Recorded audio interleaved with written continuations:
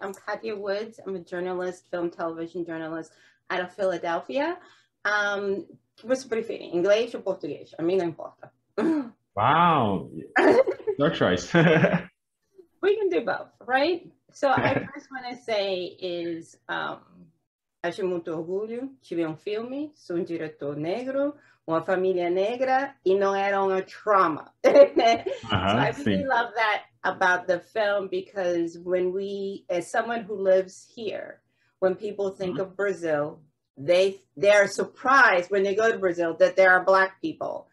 And it's always like, yes, because when they think of Brazil, they think of Adriana Lima, they think of Giselle. And that's the picture that, unfortunately, Brazil sometimes shows of us to the world. But what I loved about this film is this family reminded me a lot of my family in Brazil, right? And just the mother, the father, and even though they were Black, it was very much a Brazilian culture thing. So talk a little bit about what was your inspiration for this family? Yeah, it's funny you say that, Katya, because this misconception, I think, it comes from maybe not seeing enough content of that portrays in an honest way Brazilian families. That we are the majority of the population, Black people. But we don't have many films, especially feature films in fiction, that have this kind of depiction of an honest family, a Black family, like struggling to pay the bills and just living there in the daily basis. So I have many inspirations, most of them just my family, my friends, my surroundings. But I think David comes from this place of being a dreamer that I can relate to me in a way, because I always wanted to do films since I was like 7 years old. And there was not like an obvious choice for me. That wasn't something that I could find right in the corner where I grew up, a place that could teach me how to make films. So I have to be a little bit obsessed and stubborn to do this. So, but yeah, I think the inspiration comes from also this desire from many years to portray families like that. I've been doing other projects like short films and previous feature, but this was my first solo feature. So in a way, I think I could bring a little bit closer to home in a way. So if you have many characters that have my people that are close to me, that I use the same name and combine some stories, there are the pictures that the characters are seeing in one scene is actually my grandfather, the grandfather they're talking about. The character of Wellington is very based on my father, which is a recovery alcoholic as well. And my father is talking the last scene. He's the one talking in the AA meeting. So everything is kind of personal, inspired by my life in a way. My family from Rio de Janeiro, and I remember being 20. We were living already here in the United States, and explaining to them that I was not living at home, that I was living in college with other women. And it was something that is so westernized for me, right? It was, oh, I'm in college, that's what we do. We get roommates, we live with other girls, and we go to school. And my family just kept looking at me. So you're living away from the family on purpose. We get the school part, but the idea that I was not living with someone else because I was married, right? And just the whole idea that I was choosing to have a life of academia, education, career. And for me, marriage was like, oh, if it happens, it happens. It was not a priority. So I understood this. And I love that you're having this in the film, because it's a very real conversation in Brazil, especially when it comes to women. Yeah. Why is it that you want to leave? What's wrong with us? Right? And talk about why that is important, because the parents think you hate us, but it's not that. It's, I want to grow. I want to do other things. You know what I mean? So talk a little bit about why that scene is so important for people outside of the culture to see. Yeah, because I also think that one misconception from maybe someone that doesn't understand Brazil is that we are not a very conservative country. I think we have a very conservative country, especially in my state. But many places in Brazil, we have a very patriarchal way of seeing our society. Brazil is very misogynistic country in many aspects. So I think, and we see that not only in the more obvious ways, but in this kind of expectation that parents create for their sons and especially daughters in a way. So I think when I brought this clash between those two characters, the daughter and the father, I think it's a clash between generations and a clash about very, very old thoughts that are still remaining in society today. And I think, but the interesting thing is that it's not only a thing about some thoughts and practices that we have in society, but how they combine with actually people's feelings. So in this scene, we're having some very, very old form of thinking by the father, but in a way, he's also pissed about kind of losing his baby girl in a way, you know? And it's something that I really can relate now that I'm a father. I had the daughter last year, just 1 year after, years after shooting this film and writing this film. But now I really understand something I wrote way before. But I think those things kind of get mixed up. So I also wanted to do a film about this because this is not something analytical or psychological or like a statement about how society is, but the story about characters and how they are flawed and how they have to find harmony in difference in a way. The other thing is I think is very important. I say to people, I feel like Brazil is one of the few countries outside of the continent where non-traditional religion, macumba, is accepted. We don't have to hide it. You're not considered a bad person. You know, it's very common. You can believe in God traditionally and do macumba and go see and do all of that. The mother is very much, she believes in spirits, which is such a Brazilian thing. I was watching a movie the other day and it was very scary and some things were going on with witches.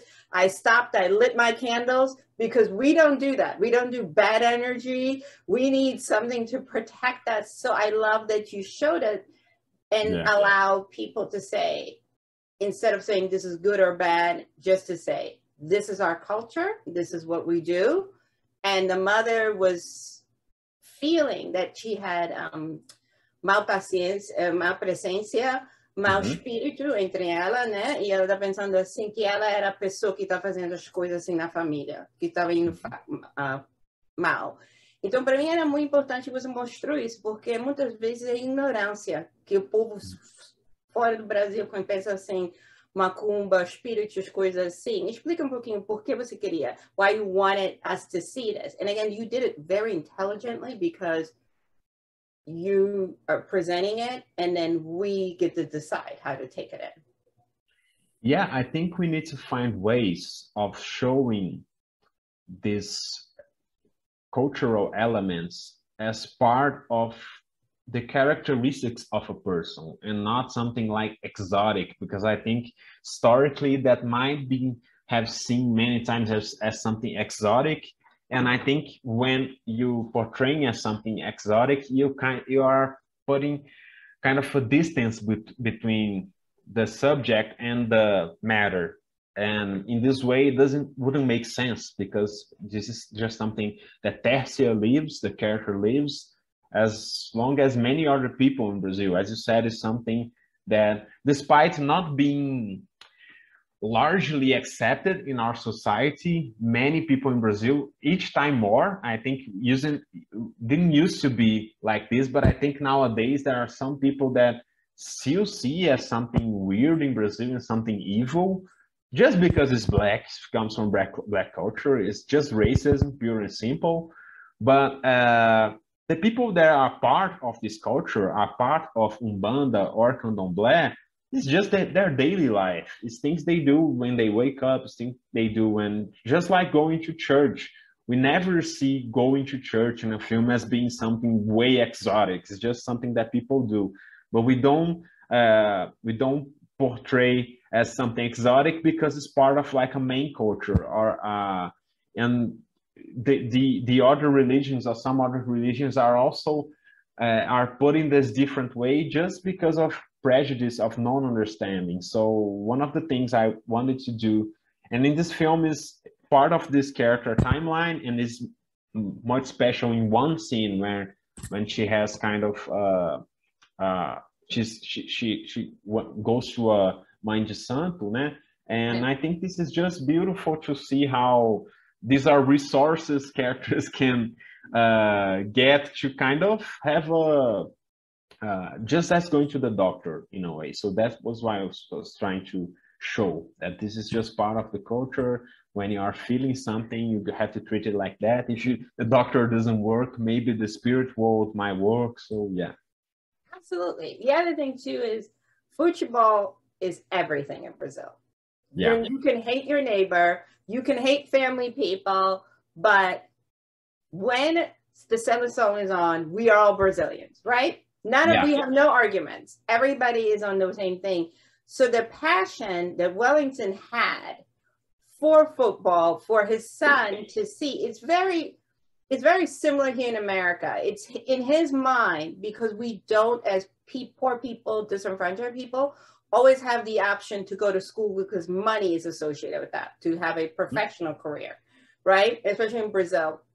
So for him, it was not him, it's partly him forcing this on his son, but at the same time, he's saying, you have this talent and you have a gift to be able to give yourself, to give all of us a better life, right? Which I understand, but then the son is saying, but you never asked me. Like he's within himself, with his facial expression, but this is not my dream. I want to do other things. You just said it. Brazil is a very patriarchal, very conservative. We do what our parents tell us. We don't do that back and forth we do here in America. So talk a little bit about that conflict. The suffering is internal. He never tells his father, I don't want to give it away because I want people to see the movie, what he does to explain he doesn't want this life. But the beauty is Wellington is all falando, and his son is all, boy, I don't want this, but how do I say I don't want this? Mm-hmm. Why was that important for you to show it like this? I think it's something that can be larger than life, this dream that Wellington has, because it's very poetic. And we have many stories in Brazil with Pelé and other players that just are larger than life things. Ronaldo, that is something that it's so big in world culture. It's not even Brazilian culture. Like how many kids in many parts of the world was wearing the T-shirt with Ronaldo in the number 9. It's just something so big and poetic that also has this meaning of getting surpass the obstacles and being like the number one, and this competition feeling that I think capitalism gives to us, and putting all our hopes in one thing. So I think this is why it's so hard maybe for David, because in a way he kind of understands where his father is coming from. His father is something that maybe in his lifetime couldn't achieve many of his dreams, or maybe didn't even have time to have dreams of his own or find his passion or something that he could do. So he had to have this mentality of, I'm just gonna make money and feed my family, and everyone's to be okay. The next generation will be allowed to dream. This is where Wellington is coming from. So I think for Davinho, in many ways, this is the logic is hard for him to break, because he's also a kid, and it's hard for him to confront someone that is speaking louder than him. So I think this is something also very tough to deal with. So I think the importance was to kind of, in a way, acknowledge this dream of Wellington, understanding this passion of Wellington, and in a larger scope of my country, on many people of my country, and at the same time kind of trying to go through this storm of expectations that we are very limited sometimes just because of some place we came from. So have just questioning the audience and whoever see this film, why do we have these dreams, or why do we feel that we could only have these dreams?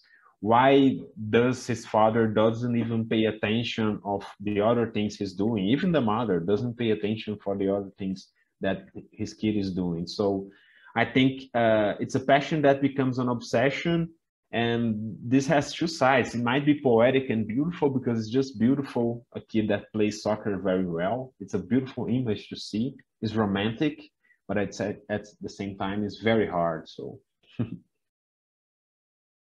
yeah, the thing that I love most about this is, in spite of their differences, right? There is love between the mother and the father. We get to see them all as individuals in their little worlds.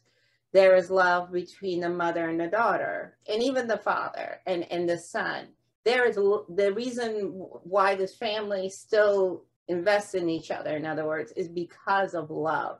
And I think that's very important to show, because we can disagree with people we love and still love them. We can say, I don't agree, or I don't see the world like this, but I still love you. And most importantly, I'm not going to allow anyone else to not treat you like the way you deserve to be treated. Was that your overall message in showing this family and saying, oh, look, yes, we have these moving parts, but they're very much a puzzle? yeah, especially in polarizing times, especially when we have this fractured society because of politics, because of beliefs, because of these understandings that now we have a more diverse society trying to claim their own piece of the cake, and rightfully so. And for many people, for different generations, it's hard to understand where the other person is coming from. People think it's boring and annoying to discuss something that changes the status quo in a way. So to do a film about empathy is all kind of trying to appeal to the emotion in each one of us, and trying to find something that even in these very strange times we can try to relate. That is the experience of the individual. So this is hard. This is hard for all of us. I'm not saying I'm doing best than everyone else. It's very hard for me to think about love all the times when there's so much hate going on. So but at the same time, I have to make this film. I have to do this message because in the end, I believe in that. Even though it's hard to practice every day, but as the characters say in the AA meetings, it's like 24 hours at a time. You can't think about, I'm going to do this for a year. Just let's do this for 24 hours. And that's the beauty of it. I want to thank you, because for this film, Gabriel, this gift, presente tão bonito. And I think hopefully, the world will get to see it. I'm so sad we didn't get to meet on the mountain, even though I don't think you would have liked the cold. But I'm glad you made this film so that we can see a different idea, a different vision of Brazil, and hopefully people can stop being surprised that there are Black people in Brazil. Thank you so much, Katia. Muito So glad you felt that way. Yes, absolutely. I said to my husband, I said, finally, I said, and they just get to be people. There is no it's not like a telenovela, or it's like, oh my God, the world is coming to an end. And again, it was a lot of joy to see. And I can't wait to share it with more people and say, hey, hopefully, God willing, we get to sit in a theater together. And then I can on Twitter and whatever and say, hey, we saw it as family, and people were laughing and crying and getting it. You know what I mean? And that's the beauty of film. Yes, no, I hope so. I really want to see this film in a large theater with a